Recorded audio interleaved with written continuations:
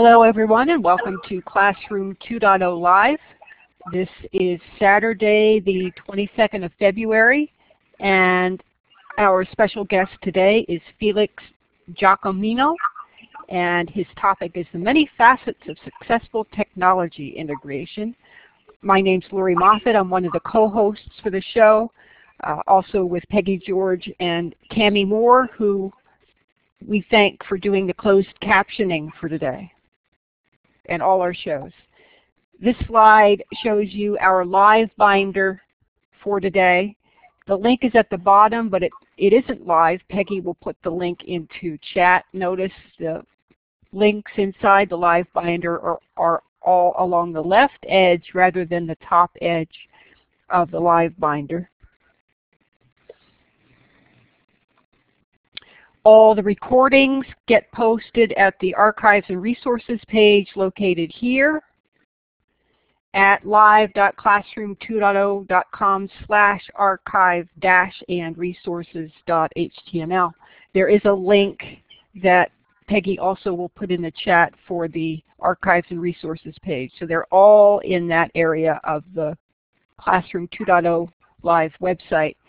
This is a slide where I'm going to ask you to participate in.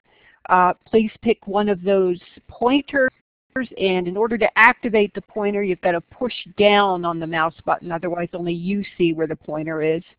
And I'm logging in from Central Pennsylvania. Tammy's logging in from Southwest Arkansas. Peggy logs in from Phoenix, Arizona. And I'm guessing Felix is in Florida from the web tour that he did. We do have an international audience today.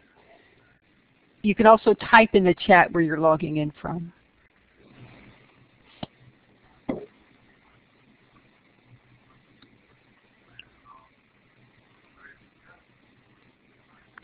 So here's our first polling question, and that is, what is your role in education? And I'm going to switch the choices so that we can do this.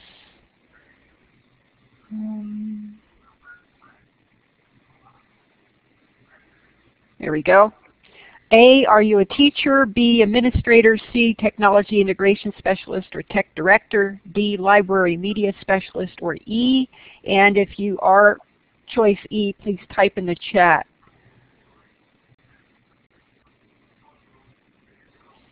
And again, the place to vote is right below your name under participants, not here on the slide because it won't work on the slide.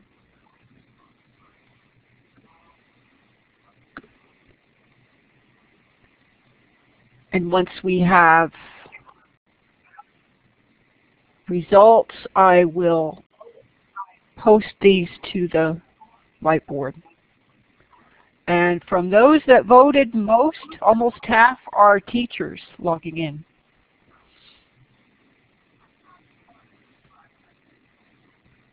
Our next question, do you currently have a one-to-one program in your school or classroom? And give me a chance to switch the polling type.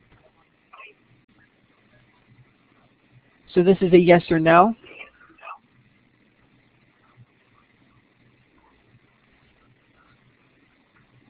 And again, I'll wait for you to cast your vote for this question.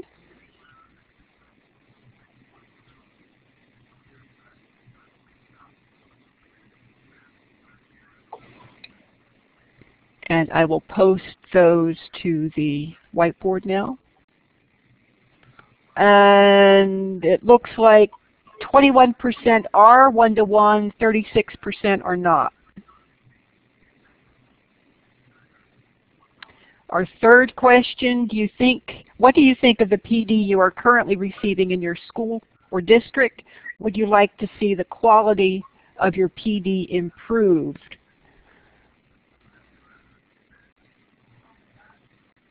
Second part of that question, you can answer yes or no. First part, you'd have to type in the chat, I would think. Let me clear the responses from before. And please vote on polling question number 3. I see. Okay, thanks Peggy for clarifying that a little bit.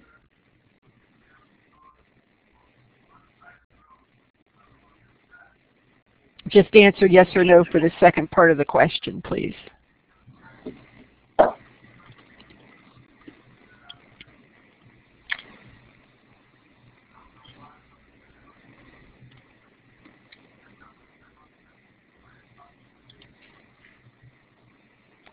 And I will post that response. And again, from those that voted, 30% of the room said yes.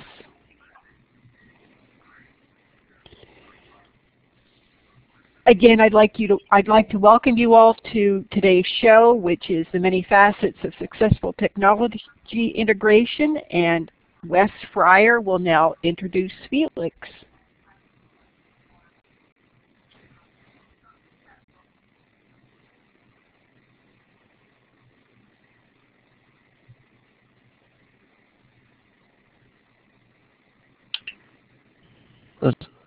Let's try this again. Good morning, everyone. This is Wes Fryer, and I'm thrilled to have a chance to introduce Felix, who I have been able to get together with the last couple years because of the Mobile Learning Conference hosted in Arizona. And the things I would share about Felix is that he is on the cutting edge of technology,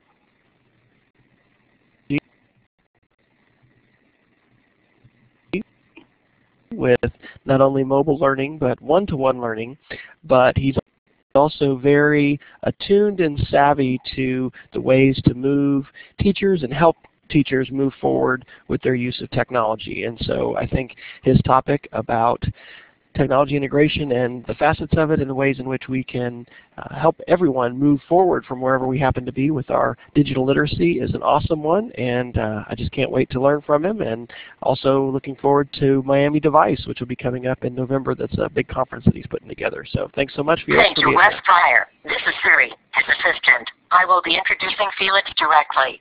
Well, with no further ado, ladies and gentlemen of Classroom 2.0 Live, here is Felix Jacomino. Thanks, Siri. Thanks, Wes. It's great to be here. Good morning, good afternoon, good evening. It's thrilling to see how many countries we have involved from all over the world. It is my pleasure to talk on this topic, a topic that I'm very passionate about, and that is mostly going to be done around professional development. But before I get started with that, I want to just, for the newbies in the audience and for anybody else who's just might like to hear what my take on technology integration is to answer the simple question of what does technology integration mean? So in education, technology integration is simply including a technological tool to the teaching and learning process. It's just bringing something that's technological into the party. So some examples would be using a computer to look up information on the internet, where before we just went to the library and used encyclopedias, journals, etc. Another example would be using an iPad to record a student role-playing a historical event and sharing it online, where before we might have done the acting out, but the audience was limited to the classroom and the teacher. We didn't have the ability to share out as wide as we could before. So integration can happen with much, little, or even no effect on the learning process, depending on how well teachers are trained and how where along the lines in the SAMR model, which I'll refer to later, or in just a bit rather, its usage falls. So now that I've mentioned the SAMR model, I'll go ahead and go to that model. So I would actually like to know, just if you can just add in the chat room, yes or no, have you heard of the SAMR model? I would just like to see some yeses and nos if you've heard of the SAMR model, so I know how much to speak on that. Okay, we've got everything from a little to yes and no. So starting down at the bottom, substitution. Substitution just means you're using a technological tool to do what could be done without it. So if you open up a word processor and just type something out and send it to a printer and hand it in, that would be substitution. There's not much advantage to using technology only at the substitution level.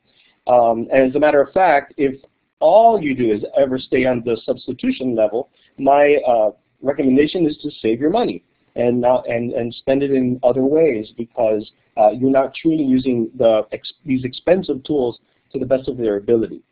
Going up to augmentation, now there's something that is advantageous, such as, let's say you are typing that said paper on a word processor, but now you're leveraging the fact that you can spell check, the fact that you can turn it in electronically rather than printing it out, so you can maybe email it and such. So you're starting to use the benefits of the technological tool.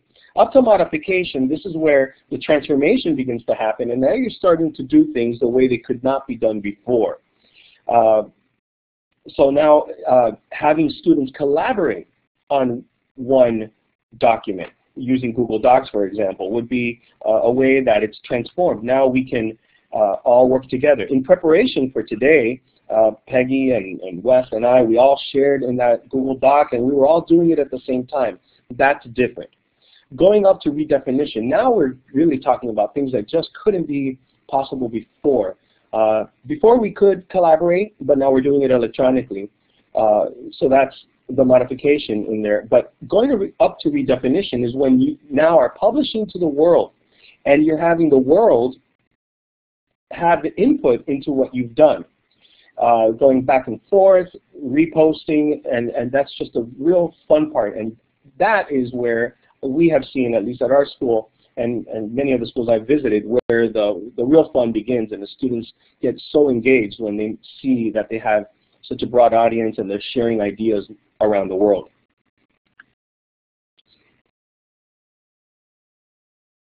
So here is a tale of two schools.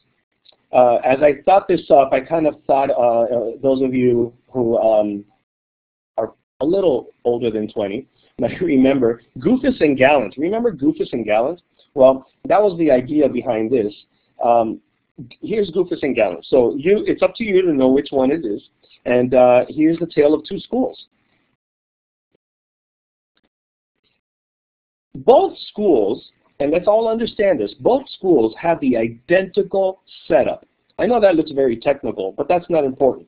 All I'm letting you know is that their infrastructure is the same, their computers are the same, they have the same amount of laptops, the same amount of teachers, they have everything identical.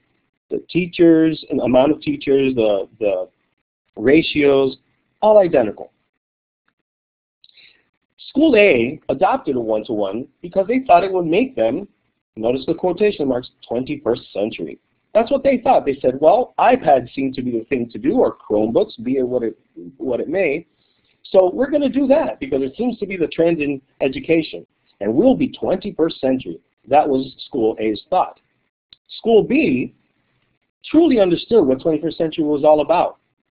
They also did some research, and they knew that having one-to-one devices might help them with their 21st century learning initiative. They also knew that it's not synonymous. A lot of people, and trust me when I say that, you say 21st century learning to parents, they will most definitely think of computers first. 21st century, oh, that means that they're going to be using a lot of devices, electronics, computers, etc. And it really is the responsibility of the school to educate the parents and let them know a little bit more about what 21st century is. So School A, who did they talk to? They said, well, you're the computer guy running our network. What do you think we should go with? Should we go with iPads or Chromebooks? And or should we stick to laptops and such and such? And maybe the IT guy has his preference because of what might be easier for him or her to manage. School B knew to start where the learning happens. Who's leading the learning? And that's the teachers. They know to ask the teachers the right questions about curriculum, what needs need to be met, and what they want students to be able to do.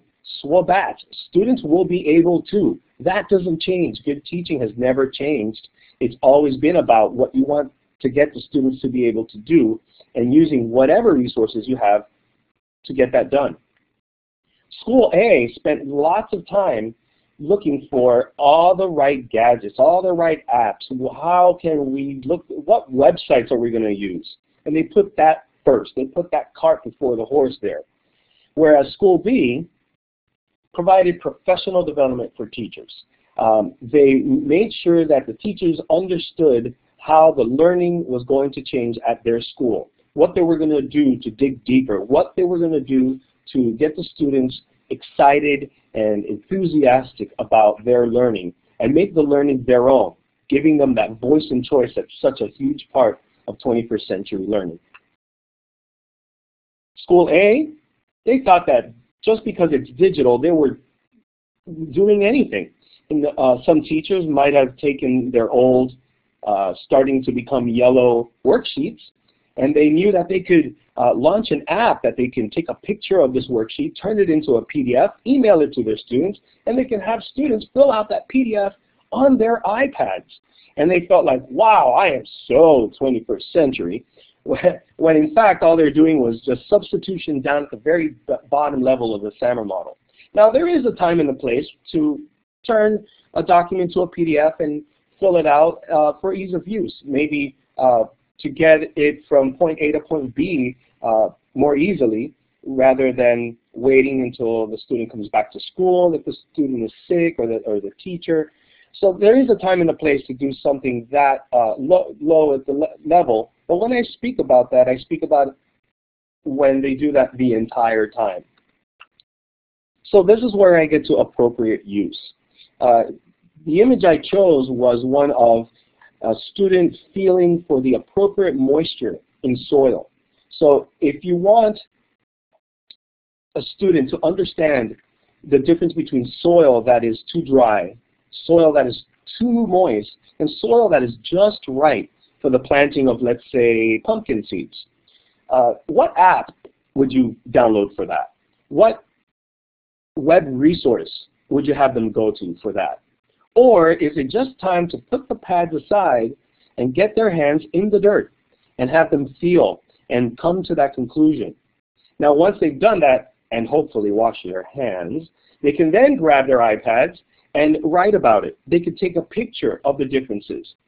They can then, once that seed is growing, a QR code can be placed on the planters themselves that lead to more information about pumpkins. So now they have the information with them on their iPads rather than having to pack up, go to the library, and take out the encyclopedia letter P for pumpkin, which, by the way, was taken out by the person who's studying parsley.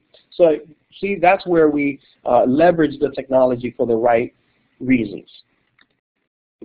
So going back to School B, they discovered how to do new things in new ways rather than doing old things old ways with just the new technology. School A, they've seen a change in their electric bill, but not in student engagement. I always like to quote, his name will come to me in a second, where he said, David Thornburg said, and I'm paraphrasing here, if you bring all these technologies in and don't provide teachers with how to meaningfully use it and really make a change, the only thing that's going up in your school is the electric bill. And that was the spirit behind that. So in School B, students are authentically engaged. They're empowered. They really have true ownership of their learning. They're sharing with each other. They're not told what to do, but they're told how to think and come across their own conclusions. They're asked wonderful questions such as, how did you come up with that? Or what else? Is there another way to think about that? How did you come across to that conclusion? So the teachers are handing off the learning to the students so that they can express themselves, again with the voice and choice, and making the learning realistic and in a very real-world situation. Let's solve problems that really exist today, rather than some problems that were written in a textbook 20 years ago. So, given everything we've covered, which school would you want yours to be? I would love to see some people maybe even write down in the chat, A or B, which one would you like to be? So in School B, they understood 21st century learning. They knew who to start asking, maybe not the IT guy. Fortunately for me, I am the IT guy and the ed tech person, so I'm in a very fortunate position that unless I develop a split personality, I'm not going to disagree with myself. But I know that it is definitely a topic in many schools where the IT people have their job to do, the ed tech people are trying to do some really cool and interesting stuff, and oftentimes those things clash or seemingly clash. So I encourage everyone to make sure that you communicate up top, and admins listen carefully, and teachers communicate this with your admins. There needs to be a very close relationship, and by close I mean a nice weekly meeting between the IT directors and the IT people and the EdTech integrators and the people trying to get this done. Because there's nothing more frustrating than trying to go to a certain website or leverage a certain tool just to find out at the last minute that it's been blocked by a filter because maybe your planning happened at home and it worked perfectly fine there, but you get to school and then you notice that it's blocked. And then you have to fill out paperwork that takes 3 working weeks to get back to you. Maybe that's a bit much, but you know what I'm saying. So that's very important. So School B discovered how to do things in new ways with these new devices, not just these same old with the new technology. PD, I can't begin to tell you how important PD is. And well, I can begin to tell you because those will be our next set of slides.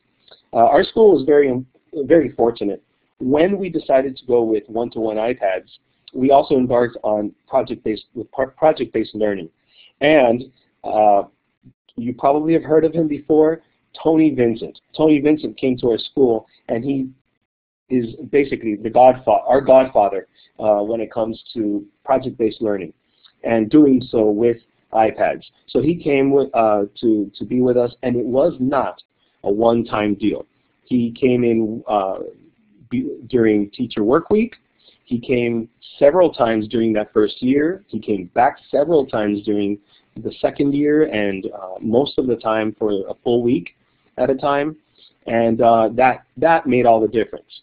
Our school is also fortunate enough to have 3 technology integrators for a school of only 300 students, where they get to plan, co-plan, teach, co-teach with the teachers, and they really do provide almost a daily dose of professional development.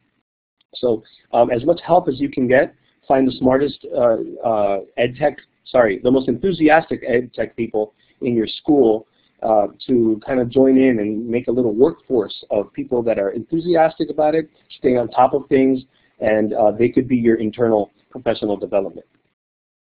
So let's talk about a few methods of professional development, because I know that a lot of you, when you think professional development, you are limited to maybe the professional development that you've had, or the professional development you're just aware of or would like to go to.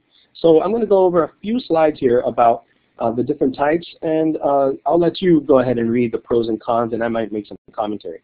So of course there's the in-house professional development. Like I said, find your most enthusiastic in-house people who went to a conference or attended a Classroom 2.0 live session and wanted to share what they learned. Bring them in and prepare those things. Of course, some of the cons, or when I wrote there, led by peers, it's kind of like anybody who's a parent knows that our children listening to us is oftentimes not quite the same as hearing the very same information from someone from the outside. So that's why I wrote that. Not that it's always a con. It could be a con, especially if it's always Mr. So-and-so who thinks he knows so much. And again, that really depends on the atmosphere of that school. The pros, of course, it's the least expensive thing because you're not paying anybody anything extra, and you can do it as often as you want. I write differentiation because you know your teachers, and the person leading the PD would know how to group them more appropriately. So there's that, and I'll let you go back and read through those. Oh, look at that! It's Wes Fryer. What do you know? what a wonderful source of professional development when you can bring in these professionals clinicians and workshops and sessions and to your school. Like I said, Tony Vincent kicked us off. Wes Fryer will be at our school, but during our event that we're having in November, which I'll speak to a little bit later, which is sponsored by EdTech Teacher. And we have several EdTech teachers coming to join us. I believe it's 5, maybe even 6 of them coming to lead featured presentations at Miami Device. So of course the pros is you've got your outsiders, they are experts, and you just don't get any better than these guys. The cons, well, yeah, it is more expensive than having your inside guy who you have to pay nothing to. However, although it might seem a little bit of an expense, when you divide it within all the different people who are getting the PD, and you take a look at that number, you notice that truly it really isn't.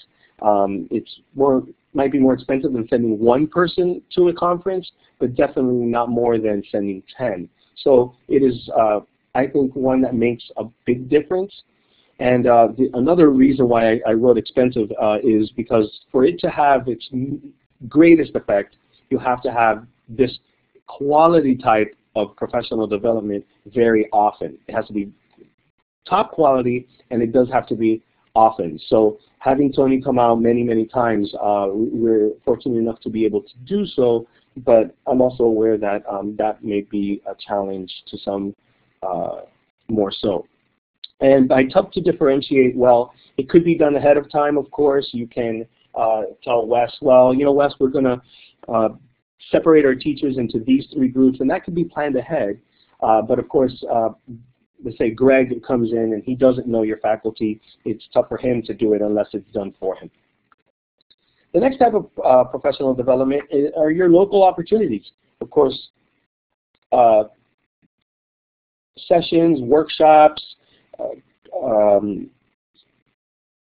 learning events, and conferences that are happening close to you. The pros, because they're close by, you don't have to pay so much travel. You can kind of like go over there, come back. That's what people, let's say in Fort Lauderdale, will do in Miami Device. They'll kind of drive down and go back, and it's less of a cost. The cons, well, you never know what you're going to get. Sometimes you do, sometimes you don't. Sometimes things come and go, and you just don't know what you're going to get. And it may be not exactly what you're looking for in your specific category. So it might not be targeted specifically to what you're looking for.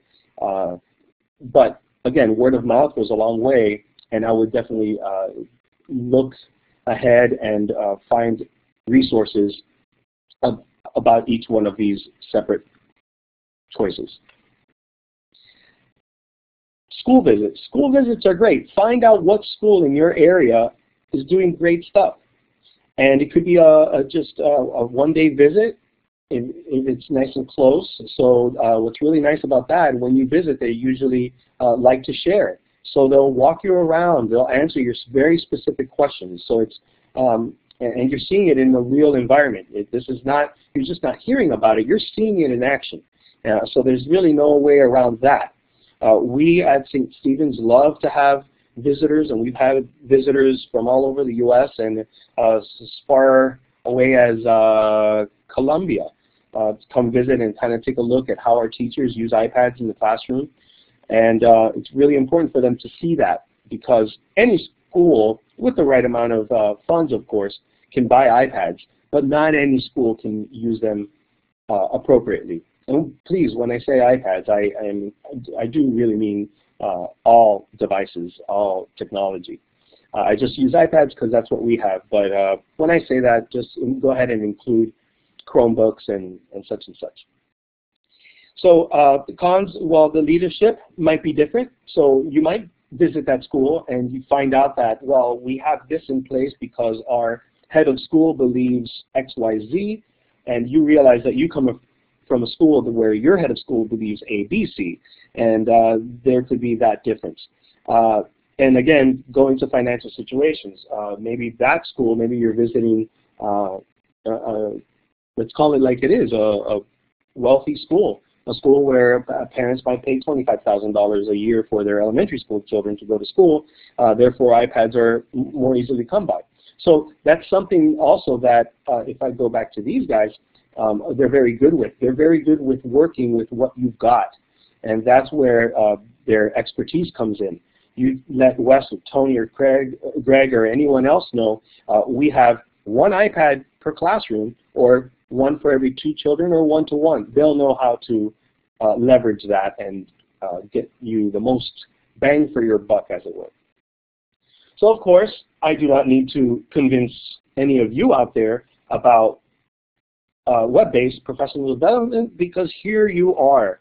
Webinars, they're all over, blogs and videos that people put up, and Wes has been known to blog once or twice a day, and he's got such great stuff there from his Speed of Creativity website.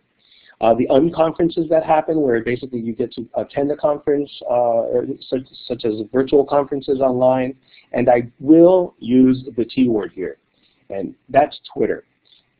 Is there any way to do a poll right now? Because I would love, and we could just do it in chat, that would be fine. Sure, we can do that. Well, do you want... If we do a poll, I would love to see how many people are currently on Twitter and how many are not. It's just a simple yes or no. Are you on Twitter yet? Yes or no? And okay, green check is yes, red X is no, over there in the polling tools on the left-hand side of your screen. Yes if you're a Twitter user, no if you're not. And please do not, if you're not, please, I'd love to see that red X light up, and we'll talk about that. Wow. Okay. It seems like that's 100%. So wonderful. Everyone knows. It seems like everyone knows the value of it. But for those who might listen to this later on, does anybody want to actually? So we can make this a little interactive. Does anybody want to, in the chat section, write some of the benefits of Twitter? It's just, why are you on Twitter? Why do you stay on Twitter? What have you found on Twitter? And Carolyn here obviously likes it so much that she has a positive thing, which is her frustration with not having enough time to follow all the interesting links. So to me, that's a positive negative. It's kind of like, boy, I have so much money, I don't know what to do with. See, that's a positive negative there. So she sees so many wonderful resources that she'd love to follow. She just doesn't have the time. Melissa must be a speaker, because she's a little bit held back on the only 140 characters, so she can't babble on and on. Again, another positive negative, where she'd just love to just go on and on, like I'm doing, about all the wonderful things. New tools, articles, and blogs, somebody wrote. Wes loves sharing his students' work with others in his PLN. And there's a huge worldwide PLN with connections and access to PD and classroom tools, and there's just so much out there. Finding interesting articles. Love Twitter for being able to connect with so many smart educators and ask questions. Here's where I say what I usually say when I talk about Twitter. Ready? Only good teachers tweet. I'll say that again. Only good teachers tweet. Now let me quantify that, and let me make myself very clear. That's not to say that if you don't tweet, you're not a good teacher.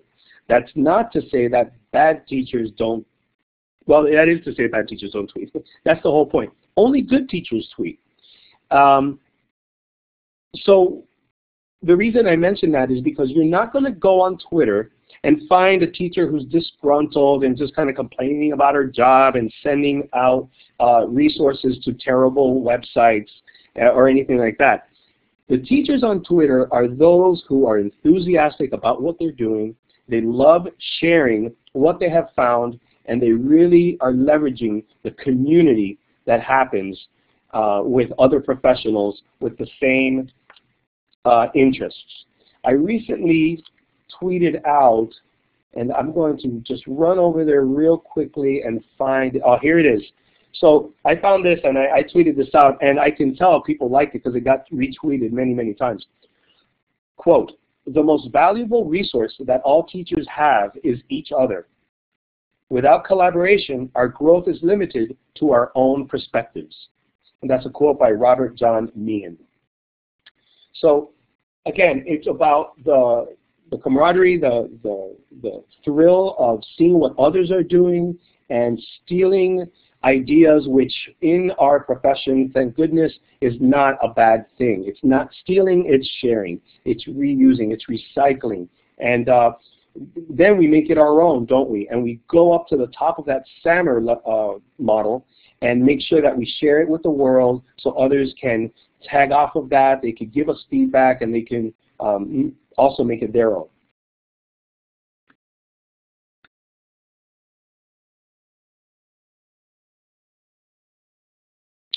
Okay, so of course there's always conferences. Conferences are, you know, I've gotten so much out of conferences myself. Wes mentioned that he and I have seen each other for the past few years at Mobile Learning Experience, which happens in Arizona. Podstock happens in Wichita, and that's part of ESDAC. I will hope, I put in for that, so I'll hopefully be attending that. Miami Device is my baby, and I have a couple slides later on about that, so I'll go a little bit more into that later. And again, these are just some that I picked, and there are still so many more. iPad Palooza happens in Austin, Texas, and that'll be in mid-June. Podstock, going back to Podstock, that's in July, I believe mid-July. iPad Palooza is mid-June. FETC is our local state educational technology conference. ISTE, of course, is the international one that this year happens in Atlanta, Georgia. And does anybody, oh, Mary, thank you, Mary. Mary said also ed camps. And we know that I believe Todd Nisloni is at an ed camp right now, and Wes just finished the Oklahoma City ed camp. Is that correct? Patty, good luck with getting to ISTE. I hope you get there. And does anybody want to throw out anywhere else that they might be going to? Maker Faire in Kansas City this year, last week of June, instead of ISTE. Okay, Phoenix Ed Camp is March 1st. Anybody else like to share? Yeah, this, oh, the Texas one. Yes, of course. The Texas Ed Tech conference is fantastic. I have not been, but one of our featured speakers, and she will be leading one of these Classroom 2.0 lives, I believe in the next coming weeks, is Erin Klein. Erin Klein, Teacher of the Year, as mentioned by McCool, the Michigan, I believe, I might mess this up, Michigan Association of Computer Users and Learning, maybe, MACUL.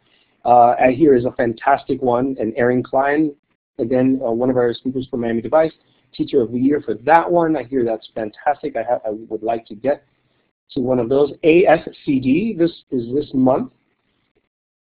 And it seems like a few other people are going to EdCamp Phoenix. So, wow, the chat room here is just exploding. I had the honor to attend the EdTech Teacher iPad Summit in Boston a few months ago. That was fantastic, as well as the one that just happened in San Diego. So I encourage you to follow EdTech Teacher, which on Twitter is at EdTechTeacher21. They have tons of summer workshops coming up that are definitely worth paying attention to. So I'm just going to write here their EdTech Teacher 21. That's their Twitter handle.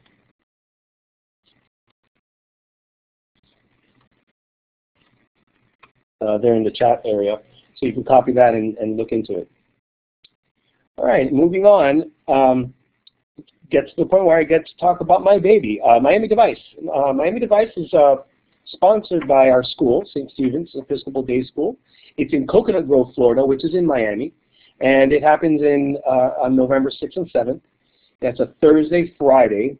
That way, when it's over, you get to spend the rest of Friday and hopefully Saturday and maybe some of Sunday going to the beach in November where it's nice and balmy. And what's better than November on a nice warm beach?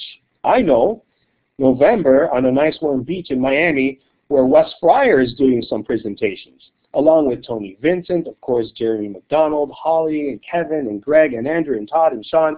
And for those of you tuning into Classroom 2.0 Live, I'll let you in on some little secrets. We have more amazing people who have submitted to present, and we haven't made those announcements yet, but I'll let you in on a couple. iPad Sammy will be there. Tech Chef for You, Lisa Johnson, will be there. So the quality just keeps going up. David Diamond will be there, and just many, many others that you see all around the ed tech world in Twitter. So again, here are 10 phenomenal presenters and clinicians, and I guarantee that there will be many, many more. Miami Device will open. Actually, before I talk about that, I would like to share this with everyone, because it's important for you to note something. And I'm going to go ahead, and I know you know how to read, but I'd like to read it myself. Miami Device is about learning. Its goal is for students to be authentically engaged as a result of passionate, well-trained educators who want to be masters of their craft. These teachers are willing to explore and embrace best practices for today and tomorrow, and understand the importance of student-centered learning. Project, problem, challenge-based learning, 21st century skills, common core standards, classroom flipping, and game-based learning with the support of mobile devices is the curriculum of Miami Device. What I'd like to point out are the words that are highlighted in teal. So it's about learning, it's about passion, about being engaged, it's about tomorrow, it's about their future, it's about the types of learning, it's about 21st century, it's about what we're talking about today, like classroom flipping, game-based learning. And I'd like for you just to notice that the mention of devices or any type of technology did not happen to the very, very last part of that sentence, where it said with the support of mobile devices. So that's the commonality of what will be going on here, but just pay attention to everything that precedes that, which is all about the students, the learning, and about teachers who are passionate about what they get to do. So I hope that you will visit the website and take a look around, see all our, read up on our speakers, and see all the fun that we're going to have, because not only will it be an amazing learning experience, but it's also, we're really going to leverage what Miami's all about. So you're not going to get a sandwich, a regular ham and cheese sandwich. You might get a medianoche, and you're not going to just have just a regular lunch. You're going to have some nice roast lechon, pulled pork with black beans and rice. There's going to be Latin music, Latin jazz music, Caribbean music happening. We're going to have a closing concert by a great group called Suenelo with us. And it's just going to be, we're going to leverage that. There's also going to be the opportunity to take a culinary, historical, and architectural walking tour of South Beach, where you get to see where Miami Vice was recorded, and anything else that you watch that takes place in Miami. So it's going to be fun from top to bottom, and I really hope that many of you will be able to join us for that. I think I've gone on quite a bit on that. Now I would love to get some questions about what I've covered so far. Okay, Mary is asking about cost, and Mary, it's on our website. There, I believe on the first page, there's a little accordion light. The cost is $395 for early bird, which opens March 1st, and that goes through the middle of April. And so make sure you get in on the early bird, because it does jump up to $575 after that. So $395 for early bird. The hotel that has been reserved for this conference is literally 20 steps. It's just right across the street. Beautiful hotel called the Sonesta in Coconut Grove. So it'll be right across. The entire thing happens on our campus. And so you, again, about that, seeing it in the authentic environment, you're going to see Miami Device is going to happen on our school campus, in our classrooms, in our hall, and in our very large state-of-the-art computer lab. Peggy did put in a question, Felix. Does that cost include the hotel? It does not. Does not. No, unfortunately it doesn't. One of the reasons we did it in November was to get that hotel cost as low as possible. And we're talking about a hotel that right now, if you took a look and you tried to stay at the hotel now, the regular room would be upwards of $300, $400. But we got it way under that for about $170 or so a night. Again, it's not quite a $79 Holiday Inn anywhere, but trust me, the view, the stay, and everything would be well worth it. It's quite a beautiful atmosphere. I'll take Wesley's question. What have you seen as the most successful strategies your technology integrators, coaches, have used with your teachers to help them embrace project-based learning and the creation of media products by students? The most successful strategies, I think, that our technology integrators have used with our teachers to help them embrace PBL is, well, first of all, leading them first, coming up with some really good ideas and saying, here, let me show you what we can do with that idea. Like I said, our integration specialists plan with the teachers, so it's planning time, and they take a look at the curriculum. They say, okay, what are you teaching in your class that's coming up? And maybe they'll say, well, we're doing Native Americans or westward expansion, whatever it may be. Then they go out, they look for great resources, great ideas, and they say, here's what we're going to do. If it's something outside of what the teacher can comprehend, they'll say, well, let me lead this. And these are all teachers. Our integration specialists are all teachers. So they might start it off. And all it takes is for the teachers to see the involvement of the schools, of the students, and they're hooked. Because I've said it before, authentically engaged students inspire teachers, and inspired teachers authentically engage students. So it's very cyclical, and all the our integrators just sets the ball in motion, the snowball in motion. They push forward with it, and the teachers see, wow, the students are really involved in this. They get excited about it, and it keeps going. So, of course, where do they get all the wonderful ideas? Well, I'm going to use the T word again, Twitter. Twitter, you find the right people to follow, see what others are doing out there that seems to be a neat idea, and custom tailor it to your own needs. So the project-based learning is not something that just happens overnight. It is something that they need to be educated about. BIE put out a great book about project-based learning, and in our case, in the elementary school level, that we gave to all the teachers to read and become familiar with, as Tony will tell you. And Andrew Miller, one of our speakers at Miami Device, who's also part of BIE and a guru in project-based learning, will tell you that one of the things that you have to be careful of is the teacher who says, oh, I've been doing project-based learning forever. And really what they mean is project-oriented learning, where the project happens at the end of the lesson to show what you've learned, rather than a project that happens throughout and gets assessed throughout. Let me get to another question.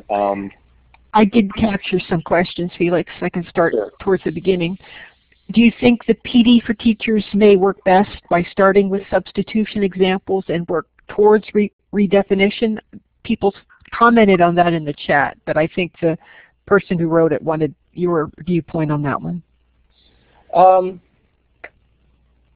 I think making them aware of the different levels right from the get-go is important, and of course letting them know that it is okay to be at the substitution level, just to get comfortable at the substitution level, so that they can then go up to the next one. So I think an awareness of SAMR is very important.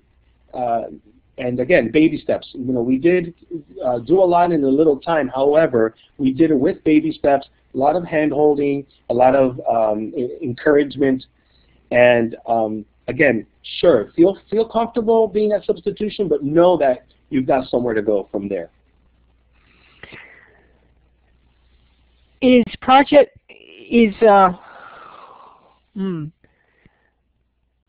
that went to a link. I'll go to another question. How do I convince veteran teachers to embrace more technology in the classroom? And I have some others that I captured. Well, veteran teachers, you know, I have something to say about that. I would like to, I almost want to rephrase or rename, because I know exactly what that person means. Mm-hmm. I have seen quote unquote veteran teachers, and by veteran, to me, at least when I hear the word veteran, I hear they've been around for a while. Mm-hmm. But I have seen teachers who have been around for a while absolutely regain an incredible enthusiasm for their craft. They were maybe on their way, they were counting down the years to retirement, and all of a sudden this comes in and they see, and a light bulb goes off, and here is a teacher well into her 60s who has just embraced this and taken off with it. So let's rephrase the question to, how do you deal with reluctant teachers, or teachers who just believe that this is a fad or it's just going away? Well, you showcase the teachers who are doing a good job. You showcase all the other teachers who are doing it right. You showcase the students that did great things with the teachers who are doing it right. The buzz will happen, and I think any administrator, whether they're for this or not, any administrator that sees the engagement that happens with teachers and students, that positive energy that happens when everybody's involved in something that's just so new, and they get to see that they are meeting all the standards and that they are lesson planning and that they're doing their job, but that there's just a bigger buzz out there. I think that when you have enough of that, the veteran now we're calling the reluctant teacher will hopefully see that happening around them.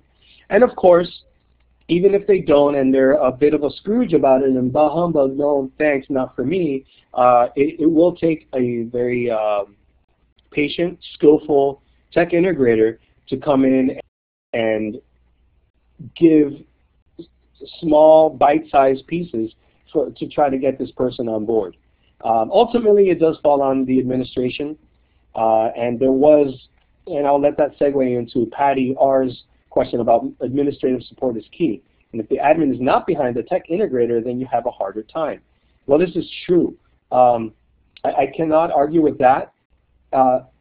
However, I will say that if the tech integrator's job focuses on the students and the teacher, the learning and the teaching process, rather than just the use of making sure that we're using the smartboard X amount of hours per day and make sure that we're using it, then that's where it's most effective. Because again, nobody's impressed by how many hours or minutes of smartboard or Chromebooks or anything else is used.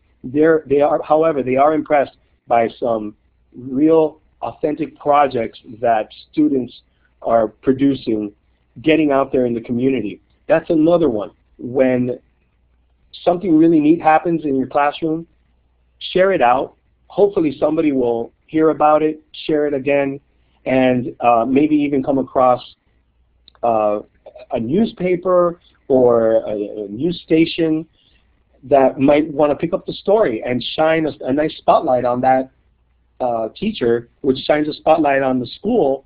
And what good administrator wouldn't like that? Thanks. How do we help, quote, priority schools, unquote, who focus on posted objectives, pacing calendars, gather data, see the value of project-based learning? Oh boy. Wow, isn't that difficult? You know, project-based learning it gets everything. It gets it accomplished. It gets all the, it meets all the, what people want, where they say, well, this needs to be quantified and we need to see the results and all that. this is a difficult one because a lot of times that comes from a very business-like mentality where, well, we need to see a return on investment. If we're going to go with project-based learning, how is this going to increase such and such? And I will tell you that it does take some time and it does take skill, but one can show how the learning is happening, how the standards are being met, and that this is not just a different, fun, quirky, new way of doing things, but rather just one that is more involved, deeper, and it does. It just all I can say, it really does meet everything that the higher ups want to see. And I have one last question that I captured. And this was partly addressed in the chat by participants. What about getting this kind of PD in schools that don't have funds? Any ideas? Besides what you shared, any other ideas? Sure. This type of PD in schools that don't have the funds. Well, neighboring schools, I think, is one way to go. I think there are many, many teachers who are just passionate and enthusiastic about this. I mentioned Tony Vincent. Tony Vincent did not start off doing what he's doing now. He started off in the classroom, and his enthusiasm led him to maybe help another school or do a presentation here and there, which was maybe as a favor or as just his way of sharing what he likes to do. That, of course, led to more opportunities and more opportunities. So, and then eventually led him out of the classroom to do it full time. So what I'm trying to say by that is there are plenty of teachers right now who are doing phenomenal things in the classroom who would lovingly come out and share what they've got out in to their neighboring schools for little or no compensation. So I've really never thought of that before in that way, but now I'm almost thinking about creating some sort of community for such people where they would be willing to provide some professional development for those types of schools. That's terrific. Those are all the questions that I had. I think we'll go ahead to the closing slide questions now. Okay. I'd like to first give a little shout out to Carolyn Stanley there. She said, I went back at 50, former English teacher as a computer technology integration specialist. It was a 14-year ride. Loved it. I think they liked me, and it was a 14-year thrill ride. That's great. Congratulations to Carolyn. I'd like to read that. Here's Felix's contact information on this slide. Our upcoming shows on March 1st are Google Forms in the Classroom with Melissa Murphy. On March 8th, the first part of the Donors Choose sessions with Laura Candler and Francie Kugelman. On March 15th, the second part of Donors Choose with Rebecca Burkhoff, Jenny Jones, and Paula Noggle. The hashtag 4th chat success stories to Donors Choose. And March 22nd, Erin Klein is going to be the featured teacher. I'll turn the mic over to Peggy for this slide. I just wanted you to know that the Australian e-conference, virtual conference, is going on right now, and it has been fabulous. It started yesterday on U.S. time, so you need to go to that schedule to find out when it is for you.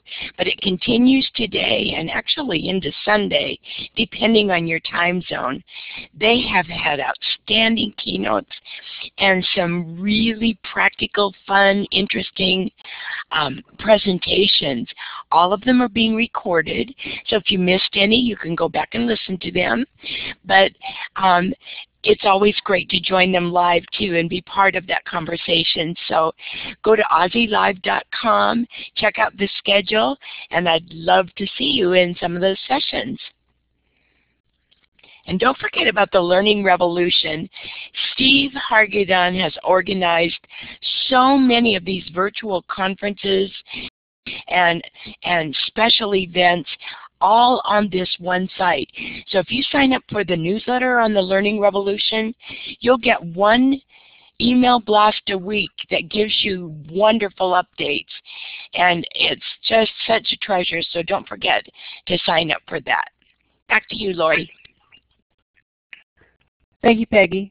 You can nominate a featured teacher on this form that Peggy will post the link in the chat, the tinyurl.com/cr20live featured teacher nominate without the E at the end.